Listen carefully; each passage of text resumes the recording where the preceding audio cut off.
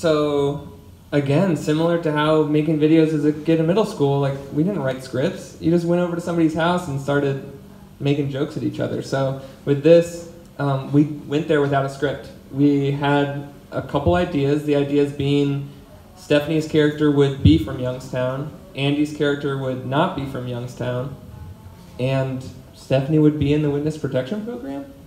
Like, we sort of knew that. We're like, and the rest we'll just figure out. Which you wouldn't do that if you were going to spend, if like a bunch of money was getting spent on it and you were going to bring this whole crew and there was all this pressure of filmmaking.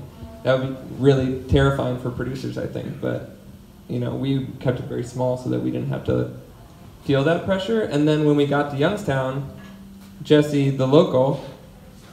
Yeah, I mean, I was talking about this earlier, but like the Russian woman in the film, that's just my best friend's mom. Like, I grew up in that house, like literally drinking like their vodka and like getting too drunk in high school before we could, you know, be legal age. And so like him and then the guy in the steel, the metal sort of lot, that's a family friend. So it's sort of like half family friends and then half people that responded to an ad that we put in the local paper. But yeah, I mean, maybe, I don't know, a few months before we started filming, I started making a spreadsheet, and I just said, okay, here are all the places that I went to in high school, like Plaza Donuts and, you know, the other various locations. And so we just started with that. We made a spreadsheet, and then people with phone numbers contacted as many of them as we could. And then when we got there, we just called them all up, and whoever responded, we thought, okay, how do we work this into the film? So that's where Pete and Stephanie and Andy sort of then started to write it in as we were as it was happening. And then it all also centered around the Canfield Fair, which was that was the thing. I was like, okay, this big fair happens every year. Let's just go around that time, and something can happen at the fair. That's what happened in the beginning. So no script, but just but a spreadsheet.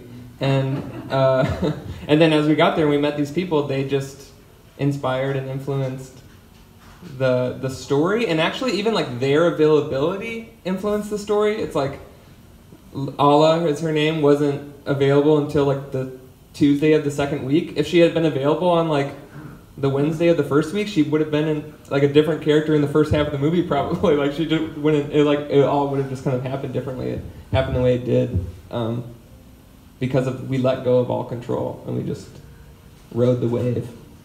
So I'll just pick one scene. There's, you know, lots of different little segments of the story, but, you know, like the one where he's sticking his hands in with the chickens. Where did that just kind of come impromptu, or just like the night before you thought, oh, let's do that?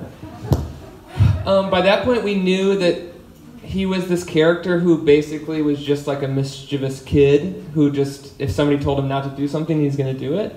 And we just knew that he's going to get in trouble for something at the fair. And one of the people who responded to that ad was this guy named Bowden, and we got a security guard shirt made for him. So we're like, okay, so we have a security guard character who's gonna reprimand Andy's character for doing something wrong. We don't know what yet. We get to the fair, we're walking around, it's just full of amazing things, and we see this chicken barn.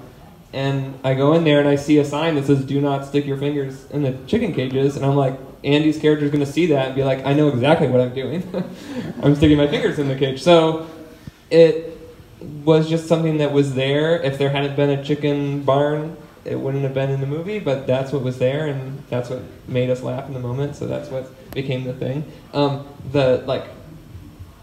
Wounds on his fingers is just a red and a black Sharpie marker that we happen to have in the bag, and Andy just like did that. But he's a painter and he's good with that, and he like just sat there for like 20 minutes, just kind of like perfecting the look of the chicken pecs.